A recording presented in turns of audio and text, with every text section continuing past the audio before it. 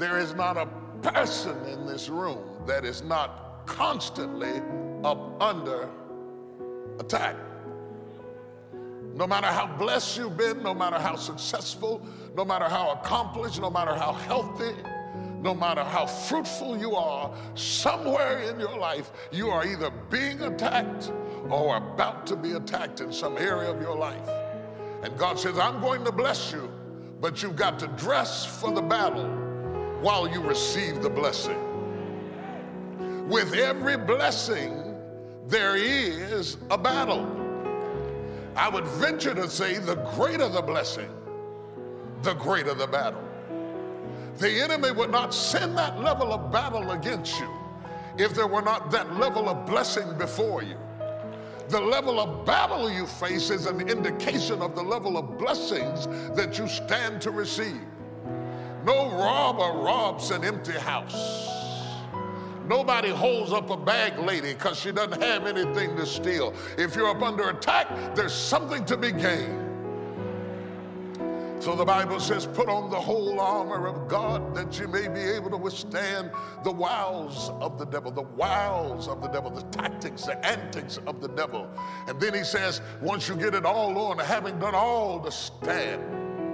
See, you got all dressed up not to run, you got dressed up to stand, not to give place or territory to the devil, not to evacuate the turf that's yours. Did you hear that?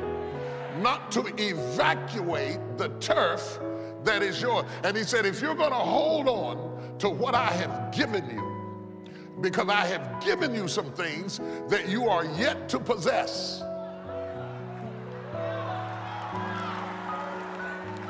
And in order to possess what I've given you, to take it out of the euphoria of an idea and snatch it into the realm of a possession, you're going to have to stand. Having done all to stand. That's your willpower, your strength, your might, your intensity. Having done all to stand. The first stand belongs to you. You have to do that. Stop asking God to make you stand if you're not willing to stand. You have to have an investment in what God has given you, and having done all to stand. You won't get to the second stand until you run out of the first one. Having done all to stand, then it says, stand therefore with your loins girt about with truth. And as he begins to equip us for battle, he comes down to the helmet of salvation. How important is it to protect your head?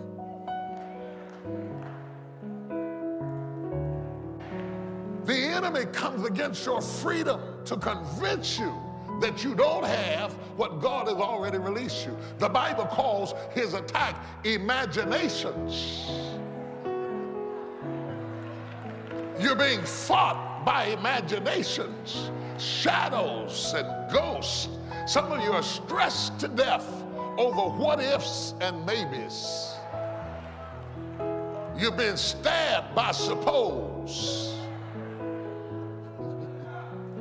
You lay in the bed wrestling with ghosts of what ifs and maybes and suppose and I think and I heard and I felt, and you wake up tired in the morning because you might have slept but you didn't rest, because all in your sleep you've been fighting. The Bible says there is a helmet that will protect your head.